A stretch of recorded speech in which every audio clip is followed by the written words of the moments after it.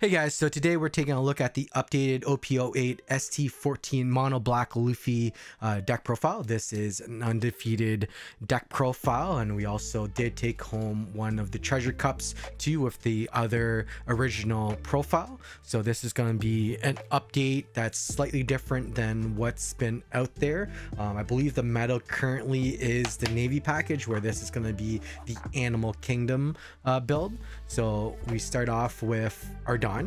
If you guys haven't seen it yet, this is going to be the new Dawn that I'll be releasing for merch coming up very soon. Hopefully once we hit that 1,000 subs, I'll be giving some away and also have some up for pre-order. This is just the sample that we got in, and then been starting to test to see how the quality is before we start producing more.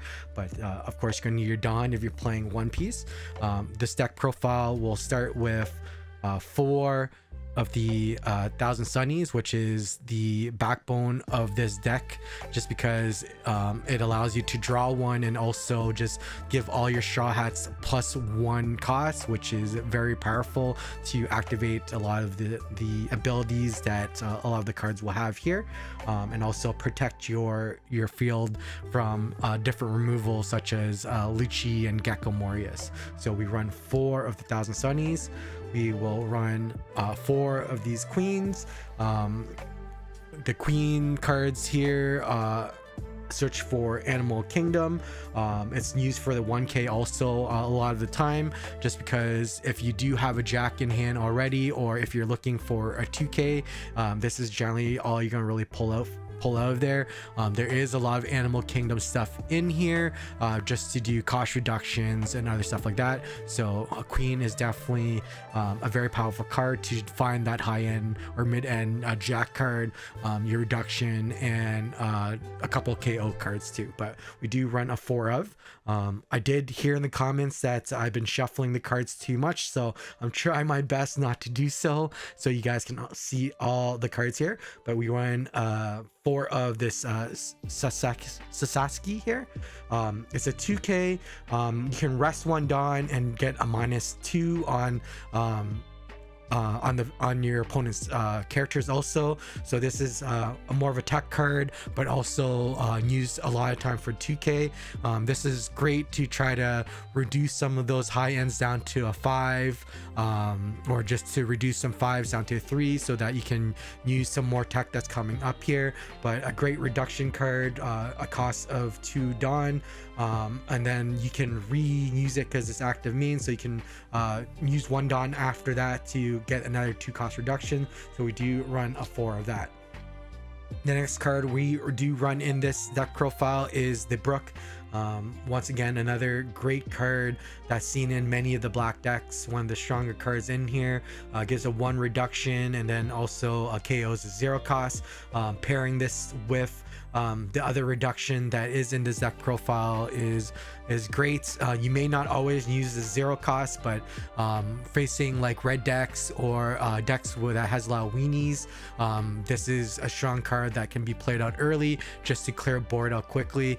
I think I've used this quite a bit into like Zora matchups and even Chopper matchups.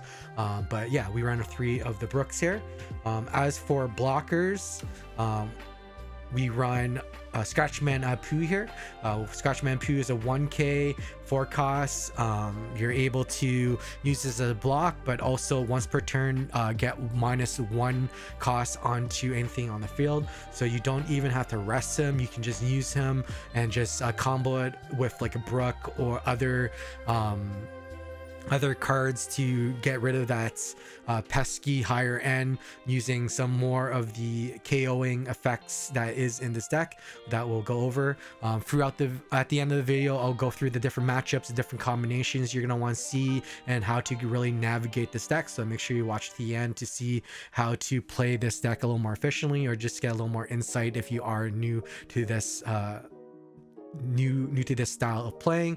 I'm originally Blurple Kaido and more of a green player. I played Uta, I played Bonnie. We do have a Bonnie deck profile coming up also, and a few other ones that we've been testing and been taking through locals.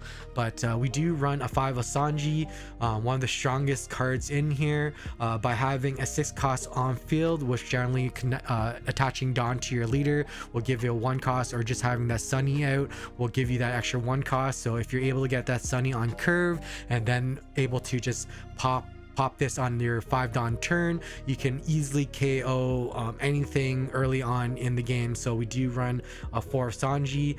This is also greatly paired with bigger cost reductions such as Robin or even Ice Age to get rid of some of the big Gekomorias or some of the Sabos or other top ends, Shanks. We've been running through a lot of different profiles, so we've been doing a lot of play testing on this. We do run 4 of the Monkey D Luffy, the zombie Luffy here. You're able to trash up to one of your opponent's 2 costs or less, and then place all the 4 costs or more into your back into your deck. And then for every 3 cards that you place in your deck, this man gains an extra 1,000. So great mid-game, late-game play also. Once again, another great card to face the different red decks or different aggro decks. Just being able to plop him down and just constantly KOing a 2 cost or less, using Brook, using Scratch Manpoo to pair with this is very good at clearing board and gaining that board control. So we do run 4 of that. The next one we are running is a staple of all black decks, which is 4 of the Sabos. Unfortunately, Sabo is still pretty pricey.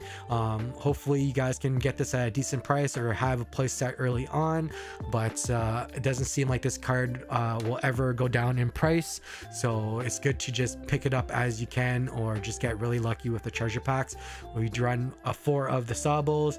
You draw 2, trash 2. Great way to cycle dead cards every hand. Great way to get more tech and more high ends to allow you to really build that board and get that bigger curve, and then obviously because your opponent can't KO your characters with effects, this is the strongest in a card that is a must, and we do run a 4 of.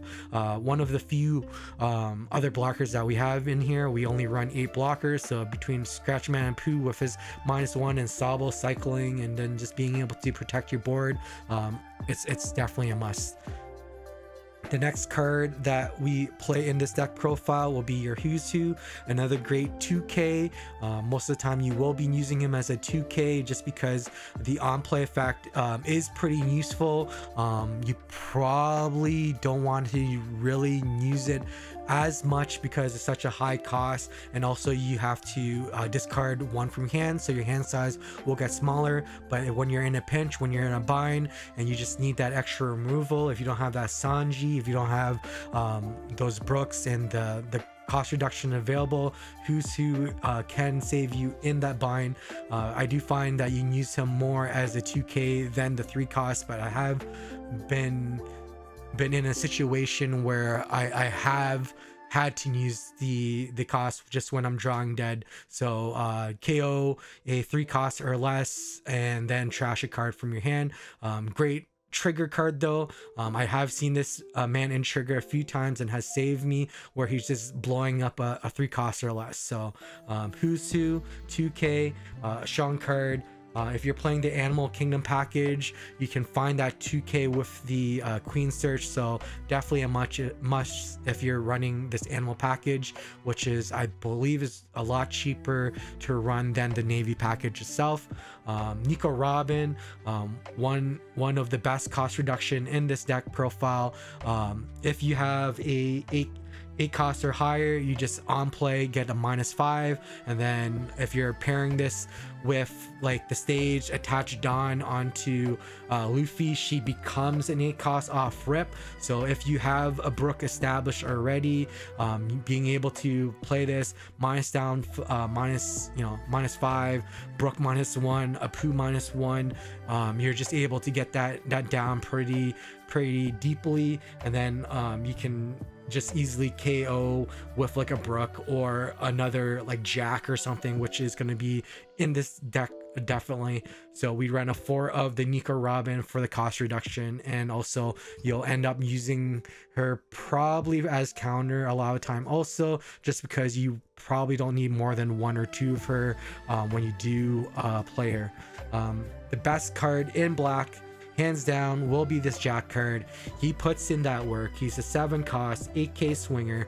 He gains 4 costs just by playing him. You can rest this man down, draw a card, discard, cycle in your hand, and then just KOing one of your opponent's characters. He doesn't even need to swing to help clear that board. This is the strongest card versus, once again, red decks just being able to pop a 3k cycle cards. You can also use this against yellow, like Enel against black yellow Luffy is very powerful. Probably necessary to face into like a Gecko, and also a not Sakazuki, he's banned already, a Lucci. Getting this man down early, clearing that board out, using that cost reduction from all the different ways you can with the Pooh, with the Robins. We'll go over how to really navigate this and into the different matchups that are current metal and whatnot at the end here. But we do run 4 of Jack, super strong card, hard card to find because every black deck right now is looking for him. I got really lucky at getting these at the pre-release and just in my booster boxes. I think you're lucky to find even just 1 in a booster box, but if you can find Jack, this is the strongest card in black, hands down. Probably greater than Sabo. I'm gonna be honest here. This man is your line to winning most of your matchups. The next card in this deck profile will be the new ST14 Rush Luffy. A great card. Sorry, I'm shuffling already, I'll try to stop there. Most of the black decks, I believe there isn't any rush card other than this black Luffy. He will catch all your opponents off guard just because he's a 2 of. I do use him quite a bit.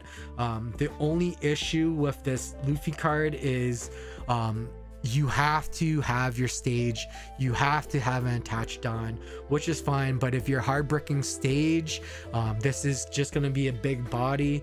So unfortunately, if you get stage, this is a great card. It does catch people off guard, just not knowing that there is a big rush card in there. If you do have to just play it as a body, do so. A lot of people will misread this and think that you just get off rush off rip, but unfortunately you only get the rush if there's a 10 cost on board, which is fine. If you get Jack down and then get this down, he just automatically rush. But if you're bricking hard, or if Jack was removed, you need stage, you need to attach on, which is generally not an issue. But I have seen it where I had to hard play this without the rush. But as I said, some of your opponents may misplay, just thinking that you will get that rush. They may counter out early, or they may leave up extra Dawn to defend this. But then when you're saying, okay, I passed turn, to like, you know what, that man doesn't have rush, I'm like, no, only if there's a 10 cost and you kill my Jack or something like that. So Rush Luffy saved me in the treasure cup versus Yamato a few times. He is a very strong card. In this deck profile, there is not that card that can increase costs, so you are stuck with needing to have like a big Sabo or a Jack on field to getting that rush. But we run a 2 of that Rush Luffy. The next card we play on here is going to be your 8 cost Sabo. Once again, a very powerful card heading into pretty much every matchup. It's gonna be definitely harder to play against like a Black Yellow Luffy or any deck that has the Sabo, just because if they're able to Gecko Moria, Death Spiral you, Sabo, just playing after on, you're never gonna be able to play this card. So sometimes you may just need to play this as a big body, not trash your card. But in other decks that doesn't play the Sabo, if you're not versus a black black deck. Just being able to use the cost reduction, reducing a card down to a 3 and then popping a 5/3 trashing a card, clears that board out, gives you that that board advantage, puts a big body down and a lot of pressure. So we do run a 3 of Sabo. The next card are more techie cards. We do run a 1 of 9 cost 9 case Kaido. The wording on this card is a bit odd because it is going to be a tech card for future sets such as Blackbeard, where you can negate different effects on these leaders to allow them to play again. But Mr. Kaido here, active main or once per turn, you may trash one of your cards from your hand. If this card is played this turn, trash one of your opponent's 7 costs or less, and then your opponent has to trash a card also. So once again, on play, this is like another Kaido bomb for the black deck. You definitely will want this against any black deck that runs Jack. We will go through more navigation for this, but this is to tech for the Lucci matchup. This is to tech for the Gecko Moria matchup. This is to tech against any big body that's hard to remove, but essentially this is your Jack killer. Kaido is the Emperor of the Sea. Jack is just one of his lieutenants. So Kaido, when he is here and Jack is on field, this is what you need to take care of Jack. Another 1 of card that we are playing is this is going to be the Sheep's Head here. He's a 2 cost 3000 attacker, 1k counter. Attaching 1 Dawn gives all your opponents -1 1k cost. So once again, we do run this as a 1 of, as a tech card. We do save him or look for him once we are building that board, trying to run that Sabo, trying to get that Jack down. Just playing this and just attaching Dawn, not swinging him, just attach Dawn each turn, being able to just minus everything out. Getting that -1 aura out is such a powerful card, just to allow you to combo that Sabo, just to allow you to use like Brook, that Apu, just being able to pop extra stuff. But we only do a 1 of. I'm gonna be honest, we don't use this as like in a lot of our matchups, but when you do pull him, he's very, very strong. You'll most likely, in most matchups that you run, will end up being a 1k counter, but it is something that can be that trump card to allow you to clear that board and just allow Jack to rampage and just take care of your opponent's board. But that is the deck profile for the cards itself. Opening hands you generally want to go for. For myself, I generally do like to find at least a Sunny. If you're able to Sunny with a Sanji, even with a Queen, having a Brook, a Pooh is going to be a big tier curve. If you can get any of these cards with a Jack in there, you definitely will want to keep. If you find a lot of high-end stuff, or if you don't find that stage card, being able to have that Jack in hand or finding that Queen is definitely going to be very powerful. As for curve, if you want to go first or second, I find that both is very clean. I like to go first, unless I'm facing like a yellow deck or to try to break another person's curve. But just having that Sunny off for turn 1, being able to draw that 1, have that Straw Hat with 1 cost plus, being able to play Sanji off of that 5 Dawn turn with stage and not having to attach Dawn to Luffy is super powerful. Being able to have this Queen to find a Jack, or if you have a Jack in hand, just being able to pull some 2Ks for cost reduction is very strong. Having Brook on curve is super powerful versus those those weenie decks. Luffy versus weenie decks is super strong. Facing like facing, who is it, facing the Nami decks, facing any red decks, being able to play this early, being able to swing and just trash a 2 costs is super easy when you have the Brooks, when you have the Apus. So definitely a card that you want to play early on against those weenies. Sabos, even if you're forced to play it at 5 to help cycle a bricked hand, finding your once again Jack is the backbone of this deck. Being able to find more of the high end, pulling Sabo, pulling the Kaido. Kaido is definitely needed versus the black decks just to remove any big jacks, but we'll go over that in a bit. But playing Sabo early on versus like Gecko Moria, your Lucci's, being able to protect your board so they can't reduce everything down, which is already difficult because Luffy will just automatically increase the cost of everything. Having that straw hat protected your Sanjis, bringing them to 7 costs and so on is super strong. Other considerations would be like this. You'll most likely use it as 2Ks, but once again, the trigger is what it's going to save you.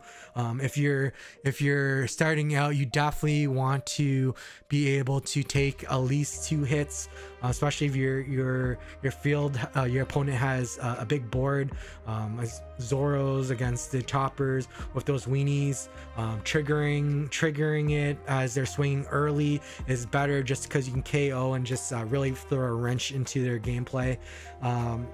The Nika Robin combination, generally the way I do play Nika Robin, especially versus like a Lucci and whatnot, is I generally will want to establish a Jack pretty early on. If it's getting late game in there, you may want to play Jack. Just use him always to cycle a card, especially if you have a blocker to protect him. You played Sabo earlier, if you played Apu earlier, being able to minus that 1 out, dropping one of the characters down to 3, and then resting Jack, popping their 3 cost, drawing and discarding, cycling in maybe hopefully a better curve card, or if not another 2k counter. That's probably going to be your best bet on that. After that, you're probably gonna want to establish your Nika Robin, especially if your other opponents, your Gecko Moria or your Sakazuki, drops their own Jack. You're gonna want to either be able to get that cost reduction down on Jack, which is going to be difficult unless you can really have all your cost reductions down there, like Sasaki or Apu or Brook, which is going to be difficult because Jack is like a base 11 cost, plus if they have Antajidon, he becomes like a 12 cost. So without Nika Robin, you're not gonna get rid of Jack. You want to play Jack into Nika Robin. You might minus out that 5 from one of their their 8 costs or something, use Jack to pop it, and then you protect Jack. And then what happens is on your next turn, you will always mulligan for a Kaido. You will always need this Kaido to defeat that Jack card. You play Jack, you play Nika Robin, you swing Nika Robin, you minus Jack out, you drop him down to from what, 11 or 12 minus 5, making him a 7 cost. Then you play this Kaido card, you blow up, you discard 1, you blow up that Jack, you then discard 1, your opponent discard 1. Hopefully by this late game, if you're facing a navy or black deck, hopefully they're running low on cards, just because they've been trying to establish that board so much. They've been trying using all that cost reduction to clear your board too. So this Kaido is a must to get that Jack removed. And also I don't know if I went over this or not, but because this says when this is played on that turn, you can only do it once. But because it's worded like that, I believe it's for OP09, where Blackbeard has his leader ability where he's able to negate that extra effect. So then this is able to be used once per turn. So once again, Kaido is back. He's there to put Jack into his place. But other than that, when you see Sheep's Head, it will be very situational once again. But yeah, if you're able to play those Sabos, clearing board, what other matchup can we go through here? Bonnie, the Bonnie matchup is actually pretty, I wouldn't say free, but you do have that edge on it. It can, depending on the type of Bonnie that your opponent's playing. I know right now a lot of people are still playing that Fortress Bonnie, or the one that I've been playing that I've liked is more of that aggro freeze high-end rush Bonnie. I did do a deck profile. I am doing a deck profile on that. We did hit our undefeated on that one also, so that one will be coming very soon. So if you want to check that out, make sure you like and subscribe and see those future deck profiles. We are going to be posting a Blurple Kaido update soon. We are going to be testing up in locals next, so I'm hoping to get undefeated with that soon also and be able to post that. We should have some other ones coming up, but yeah, there's a lot of deck profiles coming. Let me know in the comments if you guys just want the undefeated stuff, or do you want to see some of the deck profiles I'm coming up with, just so we can before we test it and see if we can get undefeated. But I've been just kind of vibing with this set this season, just because everything is so competitive and very equal, that a lot of the decks that weren't viable in the past are very strong now. So we went over Black Yellow Luffy. Black Yellow Luffy can be pretty tough if they hit their just top roll you, just all those Gecko Morias, all those Sabos. This is definitely a removal type of gameplay. So if they're saboing you 3-4 turns in a row, you just gotta get those big bodies down and just put pressure on. But yeah, it can be very difficult against Black Yellow Luffy, but if you are able to really hit your curves, you can really punish them early. But most of the Black Yellow Luffy players that I have at my locals are very strong players, and they seem to always have like 10 or 12 cards in their hand by the time that I have enough board established to really start punishing them. But by getting that Jack down and being able to hopefully dodge these Sabo cards, it is pretty 50-50. Maybe the slight edge, but probably not. With the Black Yellow Luffy players I have at my locals, they don't make mistakes though. So it is a tough matchup. I've done this deck profile a couple weeks now at the locals, and we've been taking a lot of X1s. The undefeated was always slightly out of reach versus I think this mirror match. I have a very strong player that we dub the world government that ends up winning nearly every week, but he is running the current meta that is the Navy package with the Gecko Morias, with the Rebecca's, Rebecca not being able to be KO'd off rip because of the cost reduction, the extra added cost to attach leader is very strong. If you guys want to see that deck profile, I'm interested in trying that out, because I am trying to figure out what I'm going to be playing in the future regionals and treasure cups. It might be that new Navy package. It might be this one. Honestly, I'm really enjoying my Blurple Kaido right now. I might be taking a run with Blurple Kaido, but we'll do more testing and see how he feels into the other metas when we do more play testing. So we went over Black Yellow Luffy, went over Bonnie, we went over Gekamura is pretty similar to just facing the Lucci Woodhouse that we've been seeing. Zoro and Chopper just keep clearing their board. If they high roll and just kind of destroy you with rusher cards, it is what it is. The rush decks, the aggro decks are gonna be a little harder to face, especially if they hit their kid killers, if they hit their Zoros.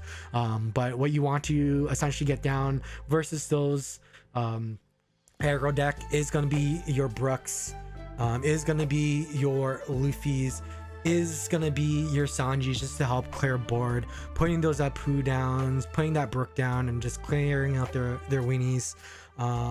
What else did we face? I think we faced a was it the new Egghead? No, Eggman. No, what's his name? The professor. I'm drawing a blank. We've been recording for a while. This deck profile is getting a little longer. Trying to think of anything else that we played. Oh, sorry, Reiju. Reiju can be difficult once again, but it's just use those costs, control that board, don't hit Reiju, make sure you starve them, make sure you're starving those Anels, build that board hard, and then just start swinging once you get those big boys down, such as your Jacks, such as your Nico Robins, such as your Sabos. Once you have that big board down, you just starve, and you're gonna beat those decks for sure. Similar to Anel, starve them. Who else you're gonna want to starve here? You're gonna want to starve Anel. You're gonna want to starve your Reijus. You're gonna want to starve. There's one more. Anyways, it's your basic strategy. Starve, build, control board, and then go for game, and then just burn through their aggro. But that's about it. That is the ST14. I didn't pull this out to show you, but this is the game Genix. We did do a product review on it. I'm still very happy with it. But yeah, that is your ST14 Black Mono Luffy. That is the animal package, and you guys know I'm a sucker for the animal pirates. Kaido is one of my favorites characters, and I've been running Blurple, so it's nice to see him in the different packages. I think, yeah, if you guys like these new sleeves, I will have them available soon. These are prototypes that I will be having for our 1K celebrations. This is the custom mats that we will be releasing too, and I will have some serialized ones like this raffled off to say thank you to all those who supported me early on. We've been growing really quick, and I appreciate you guys all for watching. Thank you so much. Hit that like and subscribe. Let me know what you think of this deck profile. If you guys have more tech for ST14, or maybe some secret sauce for that Animal Kingdom pirate tech, let me know. Take care, guys. We'll see you on the next one. Bye. Oh, sorry, I forgot. We still need to open up the winter package, but there's that Perona that was from the Treasure Cup. We did that with the original starter deck, ST14, but let's go ahead and open this up. I think I'm just missing one more winter card to have my set for my collection, and then the new seasons of the winter card are not out yet, not until mid end of October, once the new starter decks come out. 6 starter decks. There's gonna be a lot of content coming, guys. But here we go. We got another Beppel. Oh no. All right, I'm happy to see him. Always glad to add another winter card. I think we're missing a Momo, so Momo, or what is it? I think we're missing the green card. I don't remember what it is, but there you go. We got ourselves another winter card undefeated deck profile. But sorry I missed that. We are out now. Take care, be safe, and so long.